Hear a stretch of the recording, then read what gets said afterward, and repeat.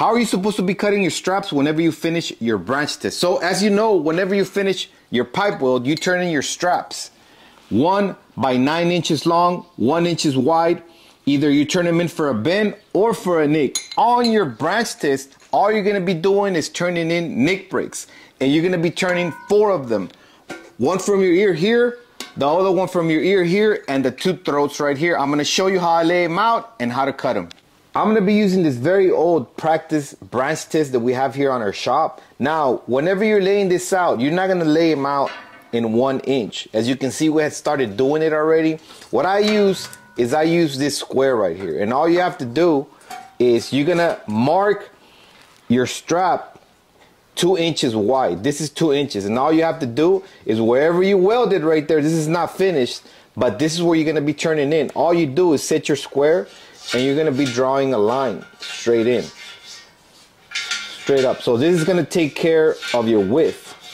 Now, one thing to know is that depending on your inspector might want you to go 1 inch in the middle, right here. So you'll do a little V group here and a little V group that way.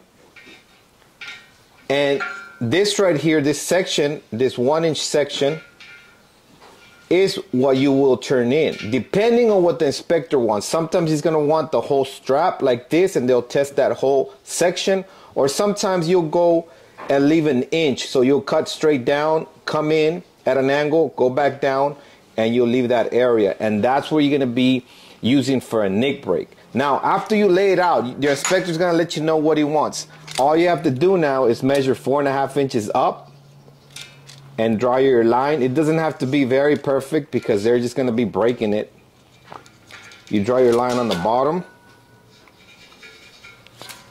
So now you got this laid out already. All you have to do is cut it. Let's go ahead and do the ear now. So your throat is gonna be done the exact same way. You're gonna be doing a 2 inch. So all you do is get your square and you go ahead and mark right in the center of wherever you welded, right? Usually, sometimes some inspectors will just want you to weld this part. Sometimes you have to cap it all the way around. It just depends who you get, right?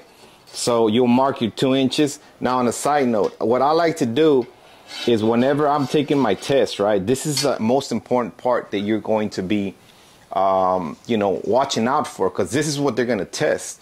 So I always make a line right here to ensure that I pay extra attention to this part right here.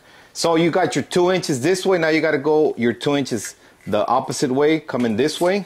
Match them up and you go this way. And then now you're going to go ahead and mark it going up 4.5 inches that way and this way. And then you can just connect your line. Again, you're cutting the strap.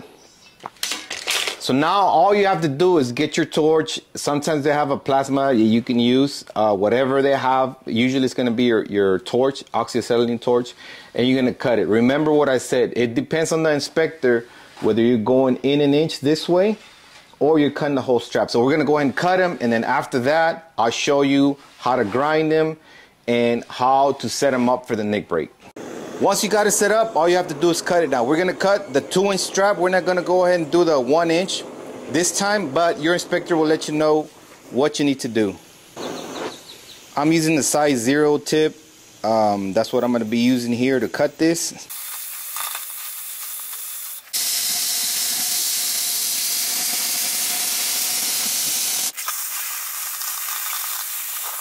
This is how the strap ends up looking. Now you just got to clean it up and get the metabo disc to cut into it so they can nick break it.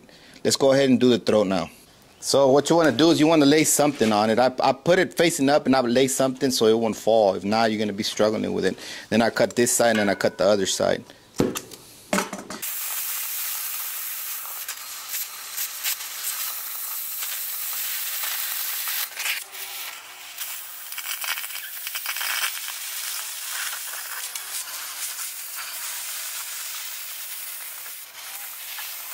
This is a strap for your throat. All you have to do is clean it up now and set it up for the nick break. Let's do it. This is a strap for the ears. All I did was remove the slag from the edges. Now you can polish it if you want to. Me personally, I just take the slag off and start working on it. Now what you're gonna do is you're gonna get your Metabo disc, a cutting blade, whatever you want to call it, and go across in the middle. Go in about maybe 1/8 of an inch on each side and cut on the bead itself too. Then they're gonna put it in a hole, they're gonna pull on it, they're gonna break it, look inside to see if there's any trash. This is the one for the throat right here. Same thing, you're gonna go ahead and run a line in the middle, and then you pay attention to the bead right here. You're gonna go about 1/8 of an inch inside the bead on each side across the bead. They'll also put it and then they'll break it, look inside to see if there's any trash. Let me show you how it looks once you prepare it for the nick break. Okay, so this right here is the throat right here. As you can see, you run a small line with your cutting disc all along in the middle of your cap. On your side right there, you gotta align it with your bead as well. On the bead itself, you do a small line, if you can see that right there, and then you align it and you go about 1/8 of an inch. And this is what they're gonna be breaking and looking inside. And on your ears, you might have to curve it a little bit, go in the middle of your cap as well, on your bead too, and then on the sides, you're gonna go ahead and go in about 1/8 of an inch. This is what they're gonna be putting in there. They're gonna break it and the wood's gonna come apart on both of these, and they're gonna be looking at it.